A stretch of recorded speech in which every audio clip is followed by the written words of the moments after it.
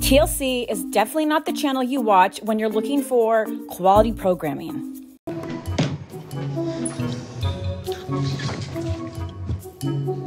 Okay. Yeah, exactly. I'm sure by now you have all heard about the Miss Connecticut USA 2024 11th place contestant, Gabriella Vigorito.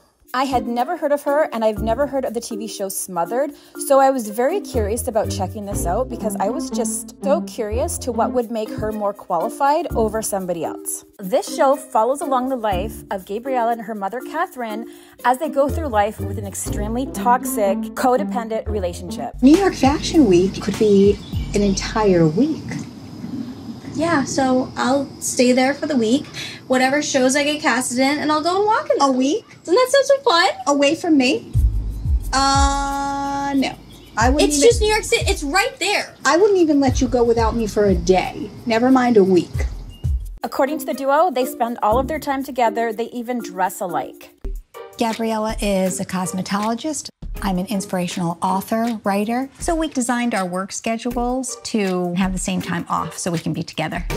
And this show just doesn't focus on the relationship. It also focuses on Gabriella's dream of becoming Miss Connecticut USA 2024. Now, just for reference, her mother actually won the title back in the 80s. And due to her mother dying shortly after winning that title, she wasn't able to go the distance with the Miss USA pageant. So of course, that means you then push that on your child. I want the Miss Connecticut USA crown because the day that her mom died, that's when her pageant journey stopped.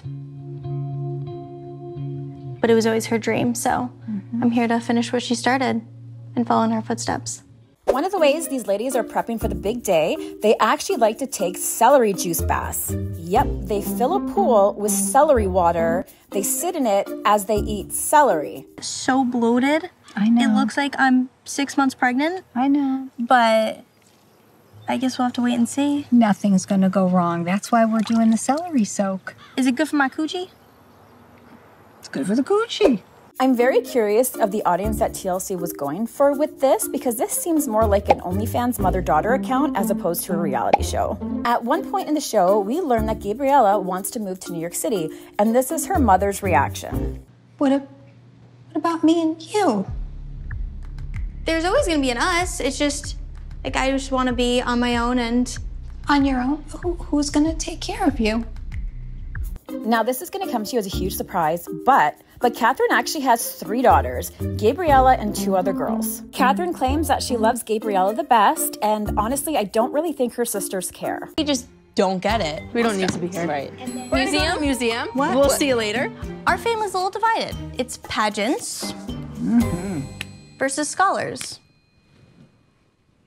Who would want to deal with that every single day? I feel like you need to be your own person. She barely has any life outside of working at the salon and preparing for pageants with Kath. One of the ways they prep for the pageant is by doing some test questions.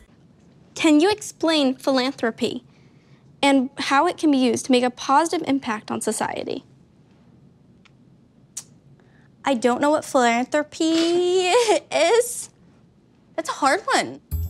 So we all know that she lost, and let's have a look at what she had to say about that. This year, there were only 19 girls in the entire competition, and I only made top 11, not top 5.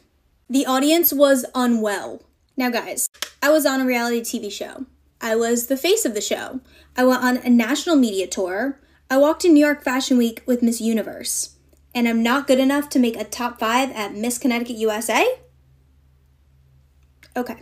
But when you have a certain level of status, I guess they don't want you to win. They did not want me, they did not want me to win, and they did not want to give me more success. From what I've seen from her TikTok, as well as the reality show, I really don't see how that is more qualified to win than someone else. Somebody by the name of Whitney Sharp. She said you deleted my comment. So here it is again. My best friend was the first runner-up in the pageant. She is a mom, a fertility advocate, a director of a foundation, the wife of a starting Yankees pitcher, and you're saying that they didn't want someone with status? She's the definition of having status and still beat you, all while having a kind heart. I'm so saddened that you don't know what the sisterhood of pageantry truly means.